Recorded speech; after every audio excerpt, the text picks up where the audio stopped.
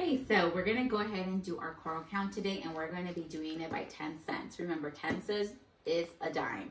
10 cents is a dime. So this is our choral count for today. Just follow along with me as I go ahead and write down the choral count. Okay, boys and girls, that's very important that as I'm doing it, you're also following along with me. So I start with 10 cents, 20 cents, 30 cents, 40 cents, 50 cents, 60 cents, 70 cents, 80 cents, 90 cents. What comes after 90 cents? $1. We're gonna do $1.10, $1.10, $1.20, $1.30, $1.40,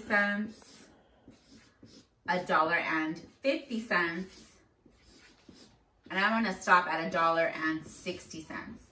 I don't know if you've noticed that when I'm doing the choral counts, after I hit $1, I say $1.10, $1.20, because this decimal point in money, we say and. Okay, so that's one thing that I wanted to point out. Okay, so we're gonna go ahead and we're gonna do choral count again, and then we're gonna talk about, well, what patterns do we see? Okay, so 10 cents, 20 cents, 30 cents, 40 cents, 50 cents, 60 cents, 70 cents, 80 cents, 90 cents, $1. $1.10, $1.20, $1.30, $1.40, $1.50, $1.60. So some of you are thinking, yeah, Miss Cardenas, this is the same thing as counting by tens. And you're right, because a dime is 10 cents. So let's count by tens. 10, 20, 30, 40, 50, 60, 70, 80, 90, 100, 110, 120, 130, 140, 150, 160. That's the same pattern, boys and girls. You're correct, counting by tens. Okay, now the thing that I'm gonna add here is, just like we did for the quarters, just what we did for the nickels, we're gonna see 1 dime is 10 cents. So 2 dimes is 20 cents. 3 dimes is 30 cents. 4 dimes is 40 cents. So then let's look at the pattern. 4, so how many dimes for 50 cents? Correct, 5 dimes. How many dimes for 60 cents? If you said 6, you're right. How many dimes for 70 cents? If you said 7, you're correct.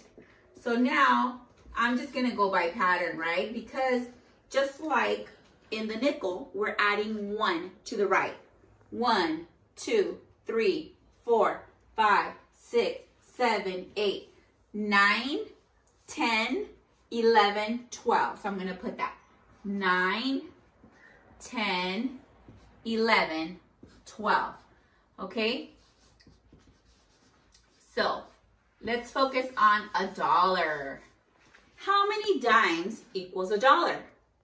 Right there, 10. Very good. So if I see a pattern here, 11, 12, how many dimes is the same as $1.30? 13 dimes. And what's after 13? 14. What's after 14? 15. What's after 15? 16. So see, boys and girls, we have a pattern. We have a pattern. When we go ahead and we do a choral count with dimes, is the same as counting by tens. Why? Because 1 dime is the same as 10 cents. So we're counting by tens. Are there any other patterns that you see? So let's go ahead and let's take a look. Let's take a look to see what we see. So when we go to the right, it increases by 10. Okay, that's 1 dime, 10, 20, 30, 40. Okay, right? Now let's look down. Let's look down. So here I have 10, then I have 50 cents, then I have 90 cents, then I have $1.30. So let's see, what does it increase by? When we look down, so if I go from 10 cents to 50, let's see, 10, 20, 30, 40, 50. Oh, it increases by 40 cents. Let's see if that pattern is true when we go from 50 cents to 90. It should increase by 40 cents. Let's see, 50, 60, 70, 80, 90. Does our pattern check? It sure does.